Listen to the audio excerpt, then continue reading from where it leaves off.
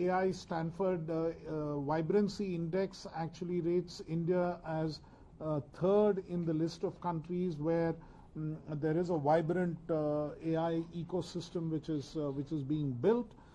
In addition, of course, we are well aware that in terms of the AI talent and human resources, India stands first in terms of skill penetration as per the Stanford AI Index as well.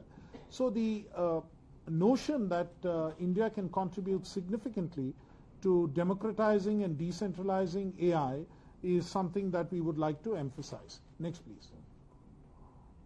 We have sent out invitations to more than close to about 140 countries.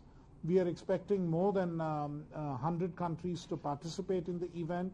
We've received a number of confirmations. We expect about more than 100 global AI leaders, including CSOs, CXOs, leading academics and other thinkers in this space.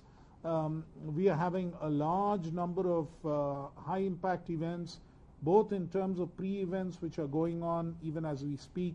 More than 310 events have been held in the last 140 days, almost more than 2 events a day across the world in different destinations at different locations.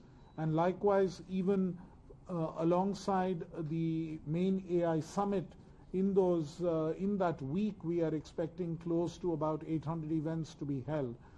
A number of agencies have come forward wanting a number of side events to be held.